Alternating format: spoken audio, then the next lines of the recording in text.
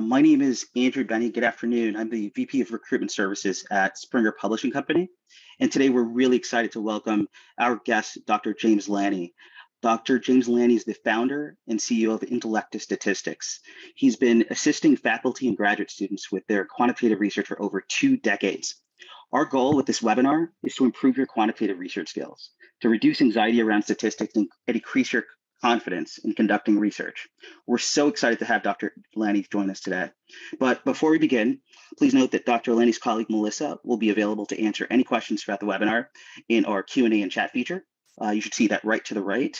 And all questions are welcome, so please don't hesitate to send us your questions throughout the webinar.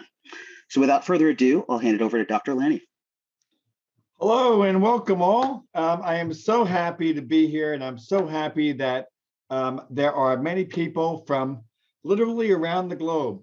I was really gratified to see people from Pennsylvania, North Carolina to California.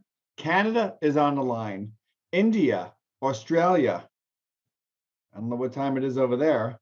Lebanon. So really we have what we have is a global community here that are looking to develop professionally. And I'm grateful to be part of that process. If I do my job right, everyone will have a much better sense of, really how to design different statistical analyses, actually conduct them, and then learn how to present them as well. So if I can move every one of you a step further in these areas, that would be terrific. And then we'll close with a Q&A. And as Andrew said, please do throw in chat. Feel free to, chat away, and Melissa will, feed me the chats as appropriate. Okay, so designing, conducting, presenting. So really what we're talking about here is, again, being able to figure out what statistical test is appropriate based on the research question, based on the level of measurement of the data, of the variables. And so those two things are gonna move us along. The conducting, we're gonna figure out how do we manage data so we can actually conduct the analyses that we wanna conduct.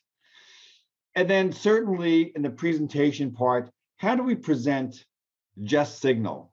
And most things are presented in APA format and globally.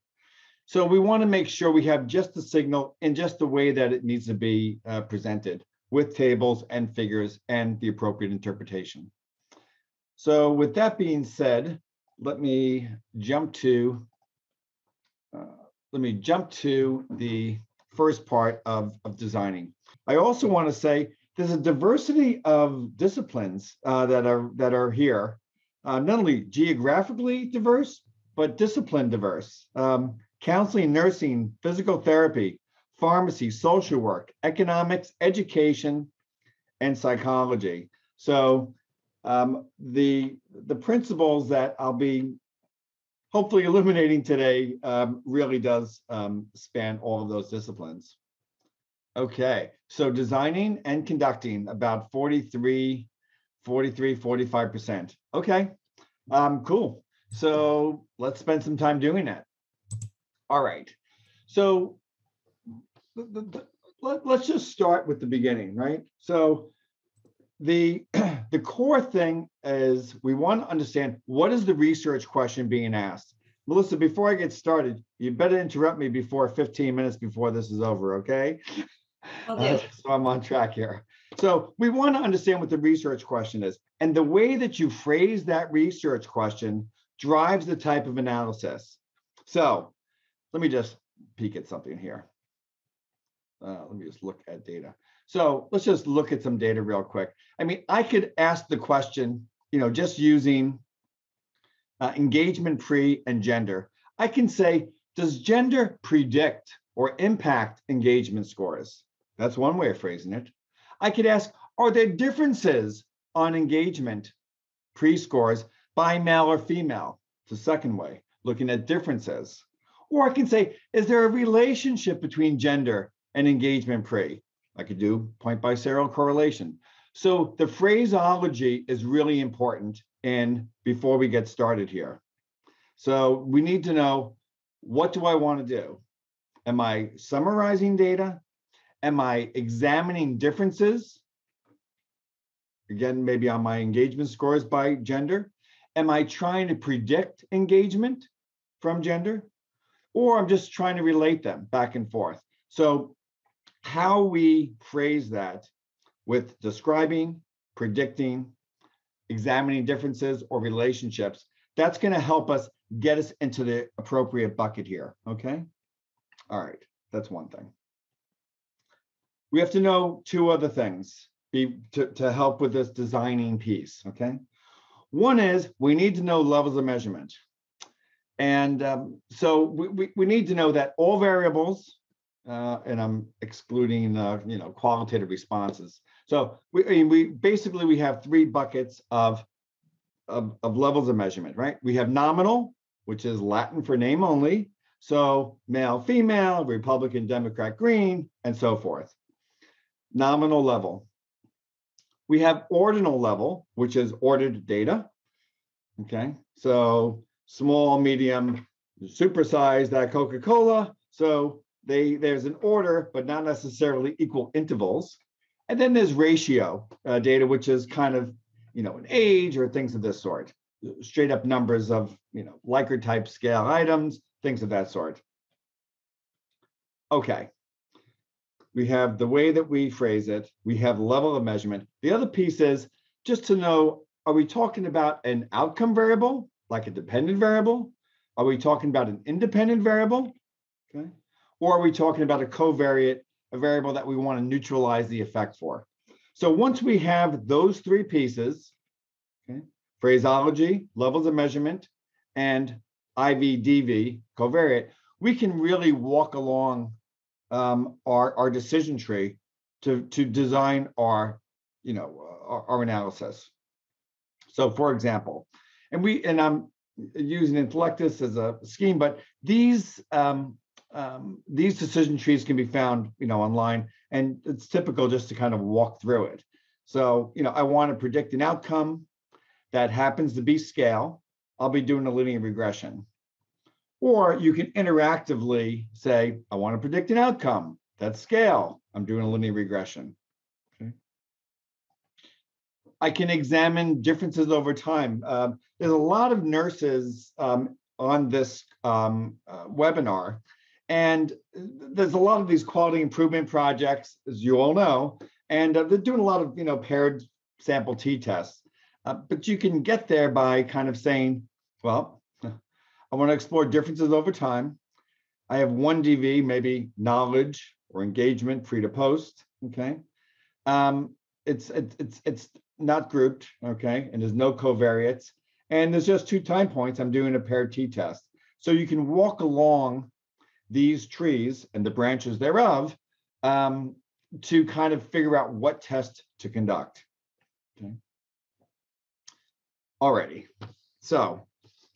And I guess let me just, before we do that, I just want to put out to you all, are there any questions around that? Because really, if we don't have the right test that matches the research question or hypothesis, we're kind of starting off on the wrong foot.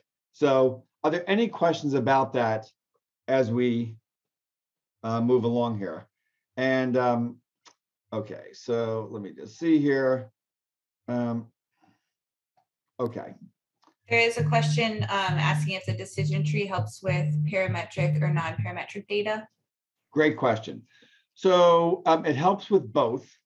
So I'm sure there's more sophisticated decision trees than this. This is really driving us to the most common analyses, but it's not driving us to time series or structural equation modeling or things like that. And so these common analyses are both parametric and non-parametric, and you can see where it just was, the paired t-test, right, is a parametric way to look at differences pre to post. But if the assumptions were not met, we can use the Wilcoxon, which is non-parametric. So the tree gets you to a lot of the common ones, both parametric and non-parametric. We also have a question about level of measurement. And it says, I've been told that Likert scales are not ratio data. How do you classify Likert scale items? So I looked into this because this is one of those common, philosophical, but also empirical kind of questions out there. So the rule of thumb is with Likert type scales, well, let's just start from the beginning. How are we going to take this? So let's just say we have a 5-point Likert scale, right? And we have different items, right? And we need to average those items to create a construct. Okay. Well, how are we going to do that with strongly disagree, agree strongly, neutral? You can't. You need numbers. So you need to turn those ordinal Likert type into numbers to be able to average them or sum them. And I would just use the analogy of, when we were all in school, taking a test, you got the item number, the 100-question test, and you got the first question right or wrong. Well, right or wrong, correct or incorrect, that's a nominal measurement there, right? It's either yes, correct or incorrect for each item. But when I sum them, right, I'm turning them into numbers now from nominal into scale to be able to sum them. So that's some response to it. The rule of thumb is if you have 5 or more items, there's no deficit or downside to making them a ratio, or making them interval or ratio or scale, and then summing them. If you have 3 items, 3 levels or 4 in that Likert, maybe just keep it that way. And Melissa, what we can do is we wrote a blog about this, and we have references about people researchers using these Likert as scale and what those results were. Okay, other questions? Any other questions about this before we kind of move along here? Nope, I think you can go ahead and move on. Okay, terrific. Okay, so really finding out for your own research and for students' research, what am I trying to do? Okay. All right. And by the way, when you ask that question, and maybe the thing to do is to kind of run it with differences, run it with relationships, and run it with prediction, because the way you ask the question drives the test, but you also get a different kind of result, right? So, and we'll get into that right now. Before we conduct, though, okay, we need to manage. So let's go to management. So, in this particular platform, you can change those levels of measurement. So, if I thought, well, condition, I have pre-post follow-up, it could be nominal, but it's really, there's an order there. So I might want to make them ordinal and fix that first. Okay. So that looks hunky-dory, replace. So you want to get that right level of measurement there. If these are, in this platform, and I'm not sure about Excel or SPSS or others, you would want nominal which is name only, to actually have that data in there. That is the labels of it. You don't need this kind of archaic I'm going to number them, and I have to remember 0s are males, 1s are females, and so forth. So you would want to change that. Any item that comes in a scale, and it's truly nominal or ordinal, you'll want to put in those labels. So getting those items in the right level of measurement is critical. Okay. Other things we'd want to do here.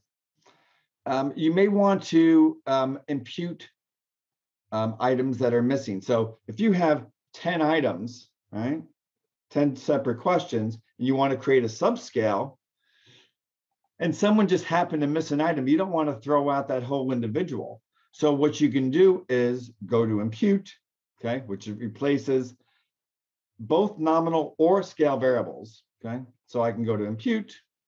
All of these, in this tool, all of these variables are missing a variable. I'm missing a case. So let's just go to engagement pre, So it's imputing that missing cell. So now I can, sum them if I wanted to. So you'll want to do things like, unless you have a huge sample size, you'll want to keep, as many cases as you have. A lot of these are really tough to get. That is data. And so you want to save them as much as you can. You may want to get rid of outliers. Particular tests are very finicky with outliers. And you can just imagine looking at a t-test, okay, and saying, are there differences on engagement by gender? And instead of 33, I had 333. Well, gosh, that's going to really set these differences off for males averages versus female averages. So you'll want to do things like compute missing data. You'll want to get rid of outliers. You'll want to create composite scores through a variable calculator of some sort. Excel makes it very, very simple to create composite scores or average scores.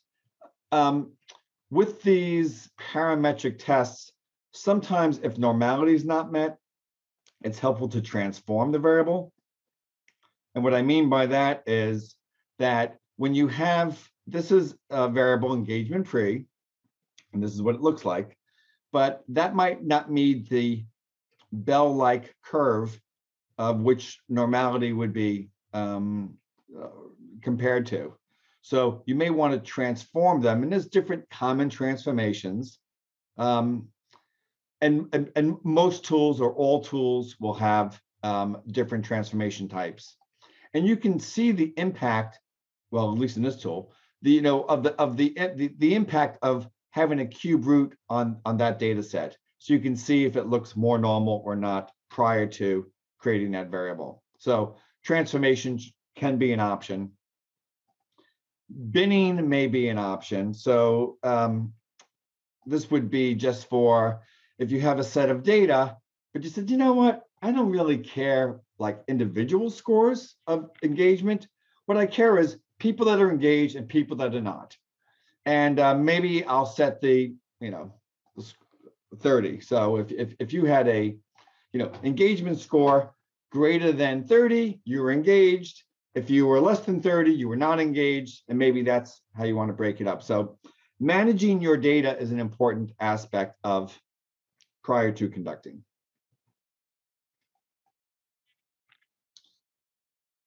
People get mixed up with structuring their data. So there's lots of ways. Excel has a great, can I just do this real quick? Yeah.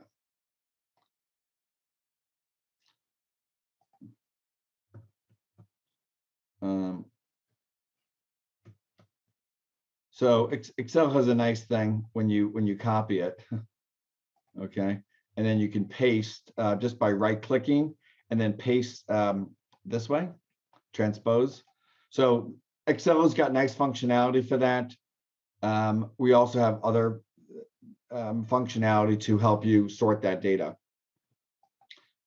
By the way, it would be either with this tool or with other tools, you can look to see how data is laid out. In our tool, we just say, if I'm doing an ANOVA, okay, math and favorite color on my DV and IV of interest, and you can see how these are laid out, right? So color and favorite color and math scores are side by side. Sometimes you want them stacked, sometimes you want them side by side. You can look at those example data sets for the analysis that you're going to conduct to see how that data is laid out.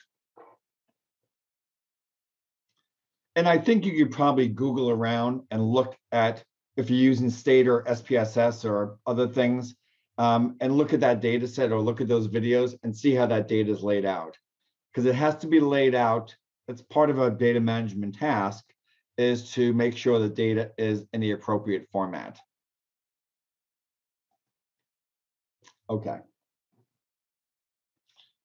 It may also be helpful to plot data, just to kind of get a feel for what you're dealing with here. So we'll look at descriptives in a second, but certainly plotting is also helpful. So I might want to box plot engagement pre to kind of see, oh, here's the min and the max, okay? Here's the median and so forth. So you may want to look at different graphing techniques just to kind of get a feel for your data. So that was a box plot. Here's a histogram. Let's see what that looks like. And you get a sense of the shape of it, right? There's very few people with, low engagement post scores, very few with very high, and you got a bunch of folks in the middle here. So, and it almost looks kind of flat.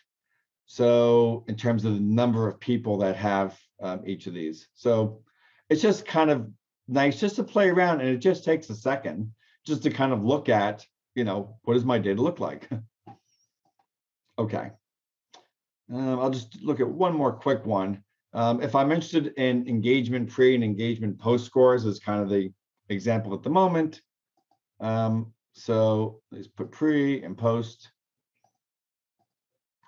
I'm just running a scatter plot. So engagement pre, I have engagement pre and engagement pre. Of course, it's perfect. Okay. That looks like it's got more diversity there. So even looking at variables of interest graphically, I might say, maybe that female is an outlier. It seems like these folks are all kind of increasing as engagement pre increases, post increases. But this one looks like a little weird, or maybe this guy up here. So you should look at the data graphically, just peek at it, just run a few things. You could look at, for each group. Okay. It's kind of nice to look at, hey, what's the relationship between pre and post test scores? Are they related at all or not? Well, you can see here without even asking that overall, yeah, pre and post data are related. And for females, pre and post engagement scores are related, but not for males. So just graphically, you can get a feel for what's happening there, even before we conduct any analysis. All right. Let's make sure the variables are labeled with the right level of measurement. Let's make sure that we've imputed or got rid of outliers or created composite scores. So doing those basic kind of tasks. By the way, this data management is analogous to grading, okay? It's the worst part of the job. It's the worst part of the job because it takes a long time, and the analysis takes, 1 minute, 30 seconds. But doing this is just the necessary task at hand here, okay? So if it takes 90% of your time, don't despair. That's kind of how it goes. Okay. Plots, and then the analysis part. So no matter what you do, no matter what you do, run descriptives on everything that you're involved with here. So I'm going to, I'm going to have gender, pre and engagement pre and post is what I'm working with. Well, I'll throw in condition. So run descriptives, both frequencies and means as appropriate. So what I mean by that is that for nominal and ordinal variables, you need to run frequency and percentages. Because if this is just if you had just two individuals there at the follow-up, you're not going to be able to do much with that. All right. If you had a major unbalance between males and females, you know what? Maybe you want to kick out the males and just say, look, let me just use the females and only generalize to females. For the scale variables, you're going to want to look at certainly the min and max. Can anybody tell me why you would want to look at the min and max at all? All right, I'll give you the answer. I'm supposed to be teaching something here. So this is for data entry errors, really, for me. if I have a 444 and outliers, nice job, yay. So, right. So if there's somebody that's way out there at 444, it might be a real number, but it may not be. So that's a good way to catch that. Now, I'll give a shout out to my deceased stats teacher from 30 years ago, who always told me, run descriptive statistics. You know how long it took me to do that? It took me 10 years. And what happened? I ran it. I had an outlier, as MH said, and I didn't catch it. I ran all the analysis. Then what? Then I have to go run everything again. So save yourself time and run descriptives. It just takes a second, but it's incredibly informative about prior to conducting analyses. All right. Let's conduct a few things. So let's say that my research question is, are there differences from engagement pre to engagement post? So I have engagement pre, and then I have some educational intervention. I'm engaging patients to get more social support for their depression, whatever it is. I'm looking, are there differences pre to post? Okay. So one thing we can do is go to that decision tree, right? And I can say, I want to explore differences over time, pre to post. I have one DV. I have one DV measured at multiple time points. Yep. I don't have groups, and I don't have covariates, and I only have 2 time points. So that's the paired t-test. So then I can go and click the paired t-test, and here I am. So I want to put in the engagement pre, and I want to see if there's differences after my intervention to engagement post. And by the way, in this tool, we're just really selecting the test, selecting the variables, hit calculate. SPSS, you're going to have to go in and so some people don't even look at assumptions. You got to look at assumptions. Everybody, I mean, even if it's undergrad, I'm going to recommend looking at assumptions. I mean, that's my opinion. So for this t-test, we want to understand that there are assumptions, one of which is normality. Here is the test, but you can also just, I think Laird has got a great, inexpensive, if you just Googled Laird and paired t-test, they're going to lay out all those assumptions, okay? And probably how to, and what test to use. So that's a really great resource. I like them very much. Again, inexpensive, and they go through for SPSS, what all those assumptions are and probably where to find them. Here, we just pack them into the test itself. So one assumption is normality, assessed with Shapiro-Wilks. This tool happens to run it and then interpret it. So it's going to be nice to know that when assumptions are significant, that's bad. That means it's violated, all right? Other assumptions, okay? So this assumption is the data looks like a normal bell curve. That's the normality assumption. Homogeneity of variance, that's just basically saying those standard deviations are similar, and boy, they're almost dead on, right? Okay, and that assumption of homogeneity of variance or similar variances, okay, we can see that when we ran it, or when it was run, it is not significant, and that assumption was met. Okay. You also have to, well, and we'll talk about assumptions a little bit more in a moment. We also have to show students how to write this, and for our own research, how do we report a paired t-test? This tool shows you how to do it, but you can also just look in any of journals within your discipline and say, how did they write up a t-test?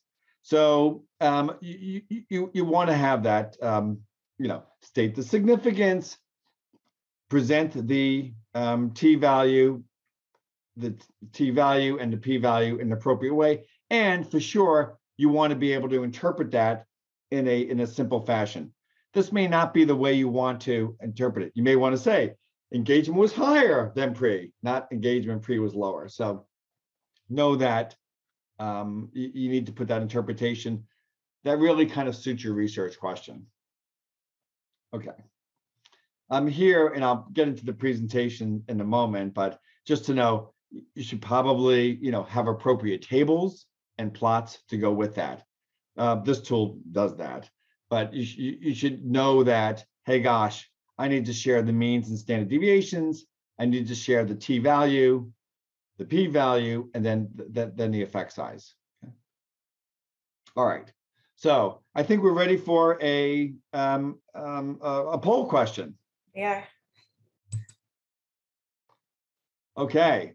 So what would you or your students do in this t-test example where the assumptions were violated, but maybe the results were the way you wanted it? Hey, my intervention worked. What would I do there? Because it does show that my intervention worked, right? I have higher engagement scores, but what do I do about those finicky assumptions? So you can respond to it there.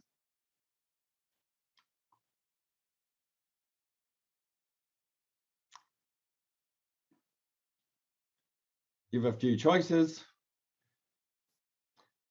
Nothing, ignore it. Conduct a non-parametric, transform the data, maybe get rid of outliers. I don't know. We have a few more answers trickling in, but I think I'll close it. Okay. All right. What do we have here? All right.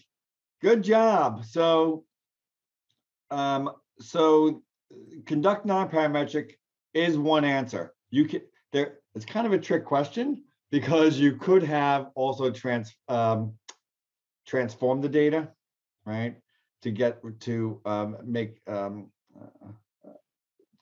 make the data more normally distributed. So our answer, or one answer, is also to run that non-parametric test. This tool just runs it automatically. That non-parametric equivalent test can be gotten in a few ways. One is in that decision tree, we saw that the paired t-test and Wilcoxon, that's the parametric and non-parametric to examine differences of a variable like engagement over time. So that's one way to get at it. The other way is, and you can just run that. And there's lots of SPSS videos. I'm sure Excel's stat package runs it as well. And then obviously, analogously to the t-test, you have to write it up and just look in journals to see, well, you can look in journals to see how it's written up and then how that might be interpreted as well. And what the appropriate plots may be with that. And here we can also see, hey, gosh, there was a difference using the Wilcoxon, there was differences from pre to post engagement. All right. So let's, mediation moderation is lots of regression. So let's just go to that. I used to take a Barron and Kenny approach. His 86 article, their 86 article was, most of what we use. But Preacher and Hayes came up with, so this was we use Barron and Kenny for these guys here, which is I have two variables, right? And we'll see if X predicts Y, right? Does pre-engagement predict post-engagement? But is that strength of that relationship mediated by gender or something like that, right? So mediators strengthen or weaken that relationship. I keep saying mediation, it's moderation. So a moderating variable strengthens or weakens that relationship between two variables. Mediation is if I had engagement pre and engagement post. Mediators, the impact of pre on post goes through the mediator. So, but what Hayes and Preacher came up with were these other kinds of models, which are very cool. You would just have to run them separately as separate regressions. I think Preacher and Hayes, you can go to his website And I believe they'll have SPSS syntax. So you could just grab that syntax and then just put it into your SPSS syntax window. I don't think you'd want to do this in Excel, but you'd want to do it in Intellectus or SPSS or some other platform. But these are much more, these are, I'll say, popular different types of mediation and moderation models. So let me just do something simple. Here, I'll select my outcome variable, post, IV is pre, and mediators, let's just say attention. Okay. All right. So for sure, again, I would grab that preacher syntax, and I think it's free. Put in my DV, my IV, and then my potential mediator.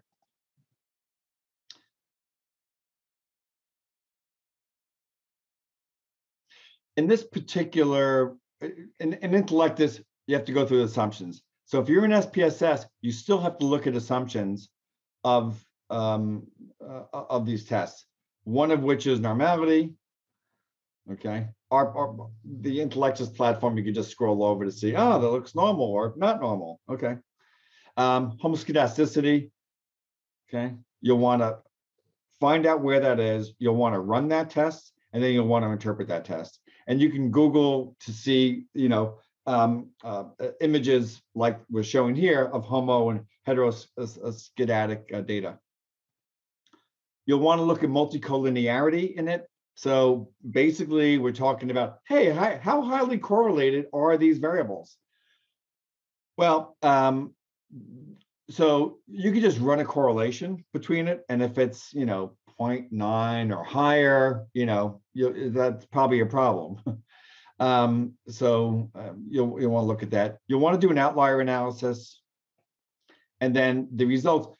In this tool, it actually runs it, makes APA tables.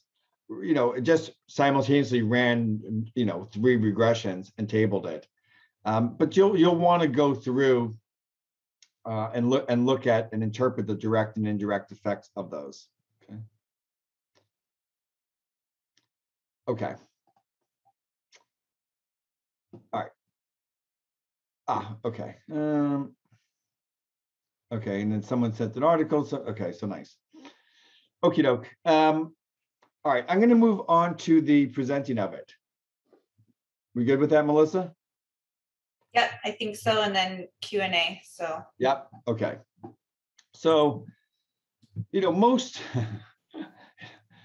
I've been around a long time, and what we used to have is, and not to say that I'm that old, but I'm pretty old. So we used to use punch cards, okay? And then the output used to be horrific.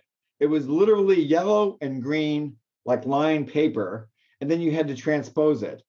And I think SPSS has a APA output. I'm not sure about how easy it is to do that. I know Excel doesn't, but you may want to look to see the packages that you're using, that can they help take that raw output and have some interpreted aspect of it. So they may be, this is what most of the world works with. And then I used to have to go format it. It's okay. So this platform, you just download it into a Word document. So an editable Word document. So presentation, really, you want the results. Let me get this.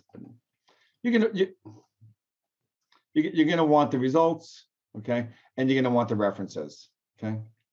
For sure. So for all the in-text citations, as you write, you're gonna want to reference that. Who said you have to look at normality? Well, you want to reference that, okay? In the text, and then you want to put, I think for most folks here, an APA style references.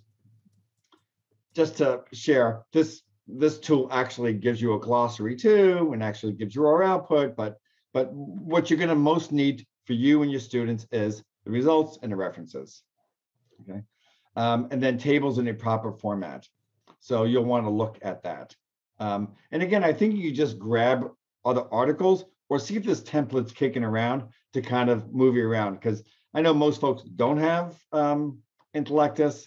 So, you're going to have to work with, SPSS and just look to see what you can do for that APA style, and then just add the references and the citations underneath it. Okay. So I don't know what else I need to be saying about that. I guess one thing is that sometimes as you're going through conducting analyses, you wind up doing things that are different, or you notice that there's assumptions that you've looked at. I want to say one helpful thing for students and for your own research is that you want to make sure that that data plan and that sample size in the methodology matches your results. So if you have to go back and edit that methodology, go back and edit that methodology. You don't have to go back to IRB as far as I'm concerned. Someone may weigh in differently, but I think it's normal to say, as I looked at it, I went from a paired t-test to a Wilcoxon because I didn't know it wasn't going to meet the assumption. So I'm going to have to change that data plan and that methodology to reflect what I actually did.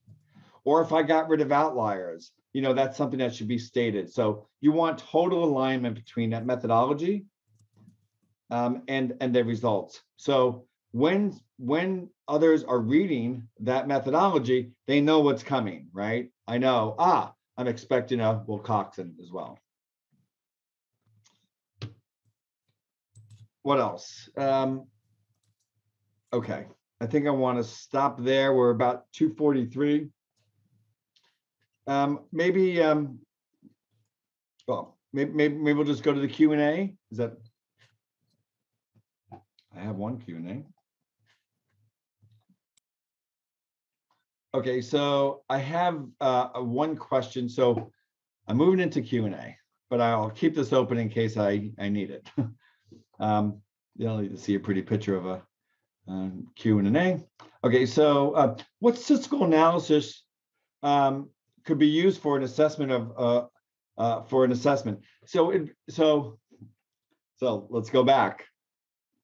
Good question. So what statistical analysis should I use? So we have to go back to the decision tree. So what's important there is before I select the test, I need to understand those three components. How am I phrasing my question? A.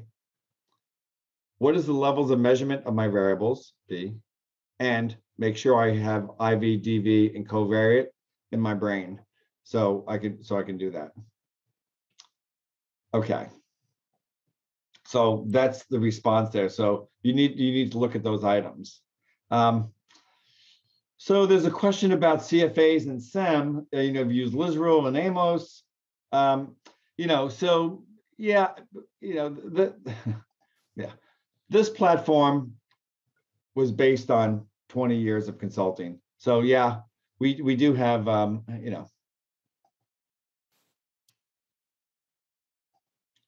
So just I'm trying to stay focused more on the teaching of it rather than the tool. But so yes, so it does SEM, PATH, CFA, and in the same simple way that I've demonstrated some of these other ones. Are there studies, articles, examples of reporting how Intellectus is used in methods? Yeah, so that's thanks. I can put that in the chat too. Thank you. Better. So this is Melissa, am I in the right spot here? Yep. You'll put it in the chat. Okay. So yeah, there's hundreds of dissertations and peer-reviewed research articles and so forth. So, we're the best decade-old secret. Okay. Other questions about, and I really do want to stay focused on helping you to do your own research and students. So I don't want to be as tool specific. So you can, you can call us or whatever, but email us. But questions about the designing, the analyzing or managing of the data or presenting. So I want to kind of maybe stay focused there if I can. So let me go to my PowerPoint And then from current slide. So, well, just to say, with the tool, well, just contradicting myself. Didn't want to talk about the tool. So the tool has got help pages, training sessions, video libraries, FAQs, reference manual, consulting. Okay. And we had a question about power analysis. So if you could show that. Sure. So, so power analysis. So before you collect data, you need to know how many observations do I need, right? Or even if you're doing archival, like how many chart reviews do I need to be doing? So PASS has got a tool that you can purchase to help you with power analysis. G-Power obviously is the go-to tool. It's free. I think it's German or Australian, and that you can really put in what effect size you actually want. This tool, we have all the different tests. However, we've kind of limited it to power of 0.80. I want an 80% chance of finding differences if in fact they exist. I use the alpha 0.05 and whatever the particular effect size is for that test. So different tests have different, a small effect size in a t-test. It may well be very different than a small effect size, for a regression. So, you can use Intellectus, you can use PASS. Laird may have some comment on that, and certainly the PASS program. And then SPSS does have a module. I believe they do have a power module. So if you have SPSS, you've already invested. Just add the power aspect of it.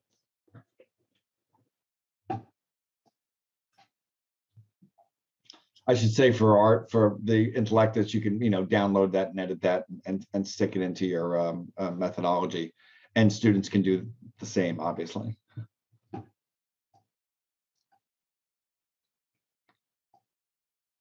That's an important part, though, the sample size, because everybody knows that you need more than 2. And during COVID times, guess what? It's going to be very difficult to get 400. So it was a real challenge. So there's a theoretical aspect, but there's also a practical aspect. There's no way on God's earth I'm going to get 400 folks or 1,000 folks or whatever. So.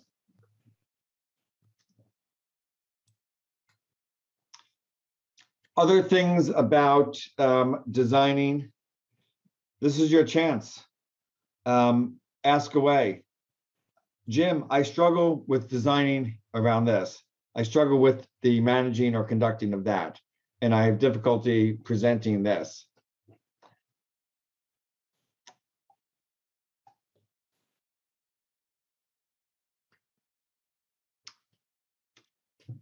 All right.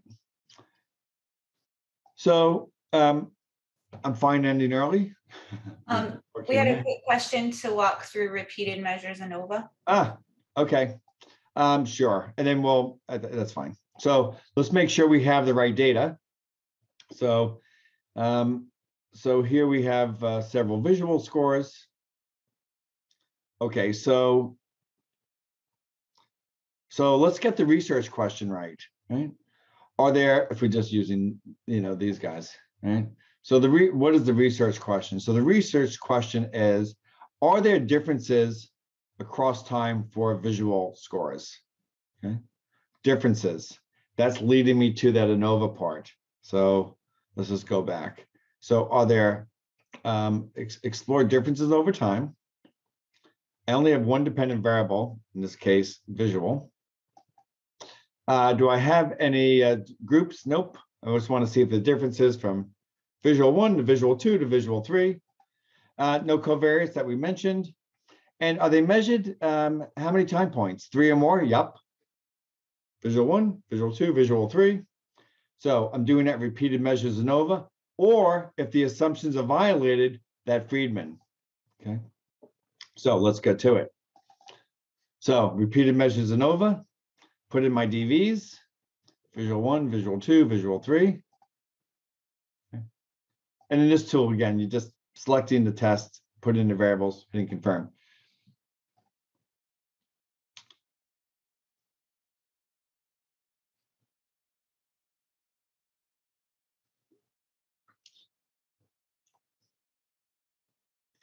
So as with other parametric tests, there's assumptions to look at. That looks picture perfect. Sphericity, other assumptions. So you'll want to look at Laird or Intellectus or Google to make sure that you're catching all of these different assumptions. Because you want it tight for the student. You don't want to get kicked back, or if you're submitting to a journal article for a journal for yourself, you don't want to kick back. You want to cross all your T's, dot your I's, and you do that by going through all of the assumptions and documenting that. Then the results have to be, presented in plain English, right? Here, there were significant differences, and we can peek at the means and say, even better. You can see, oh gosh, Visual 2 looks like it has higher scores than at Visual 1 or Visual 3. Great. You'll want to make sure in terms of that presentation at that table, the APA is just giving kind of guidelines. We followed those guidelines the best we can. So this may not be written in stone that you need effect size there, but I would say this is best practice. But you, as the advisor, might say, well, I really want it this particular way. No problem. We had one follow-up question about presenting the data, and would you show individual scores versus aggregate data? And then I think that might be all we have time for, and then we'll go to the contact slide. So you guys, if you have more questions, you can contact us. So I'm going to finish this one first. So this one is after you see the means, okay, then once you have a significant difference, okay, you need to know which time different from which other time. Looks like that's different, looks like that's different, looks like that's different here to here, but the post hoc tests are going to tell you, hey, guess what? They're all different from each other. 1 to 2, 1 to 3, and 2 to 3. That's different, and the cross is different. Okay, and then here's that Friedman when that assumptions were violated. Okay, and then the composites, average scores versus individual. I would never, ever, ever show individual scores. I would never present that data in anywhere. Now, I think the rule is you got to keep it for 5 or 7 years because it should be available to other folks. So you want to keep the data, but in terms of presenting of it, no, that's it. That's the table 2 is it. Okay. And let's go to the current slide. Let's see here. Okay. So if you'd like to learn more, feel free. If you have suggestions for other webinars, we would love to partner with Springer again and come back and say, let's just do a thing on regressions for an hour. Let's just do whatever. So, we'll be happy to do this again. And I really appreciate everyone's attention. Everyone, let me say, 98% stayed during this hour. So I really appreciate everyone's engagement and energy towards this. And I know there was lots of different disciplines from different geography across the country and the globe, and from adjuncts to deans. So thank you all so much for your attention. We'd love to hear from you. We're happy to take suggestions, and thank you all so much. Thank you so much, Dr. Lani.